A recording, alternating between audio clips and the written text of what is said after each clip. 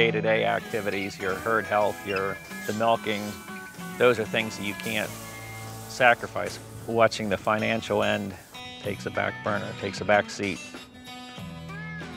Dairy producers all over the country, it's been very hard for them to produce milk at a reasonable cost, and milk prices and feed prices have become more and more volatile. Penn State's role is education and outreach. So we take the research that's going on here at Penn State and bring it to the dairy producers. In 2004, Penn State's College of Agriculture created a metric, income over feed cost. The ratio of milk price income and feed expense for the university's cow population. In the fall of 2012, the university transitioned this proprietary measure into a free smartphone application known as DairyCents. Income over feed cost is defined as your milk income per cow per day, and then you're subtracting off the feed cost per cow per day, and what's left over is the income over feed cost. We focus on feed prices because feed is usually the biggest expense on the farm. Here for October, the feed cost per cow per day is saying about $6.86. So do you know what your actual feed cost is per cow?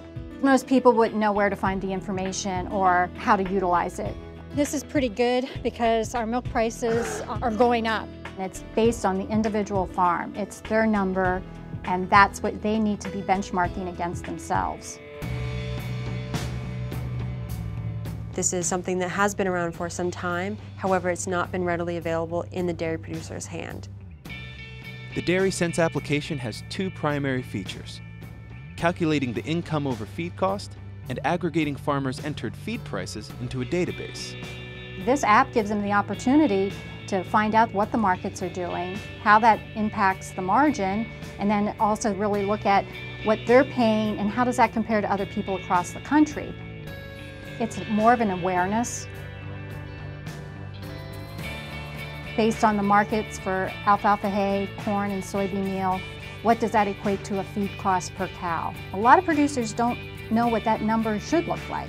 I can see it being a game changer because I can have a more intelligent conversation with my vendors and be a smarter shopper. Part of the Penn State Extension outreach program is we travel around the state conducting cash flow programs for dairy producers, where the income over feed cost per cow per day is $8.54. So you can now compare that number to your own current income over feed cost number.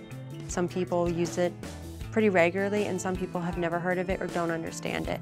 We can go into the feed prices and look up your purchase feed costs. I'm always educating people on what income over feed cost is and how to use it.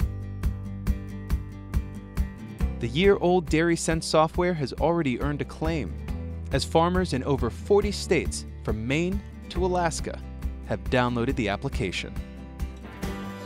A lot of the students that are in our curriculum come from farms. So this would be a perfect opportunity to take their home farm's information and get that instant result. I'm constantly looking for things that I can bring back to the farm and how I can, be one step further ahead in the industry.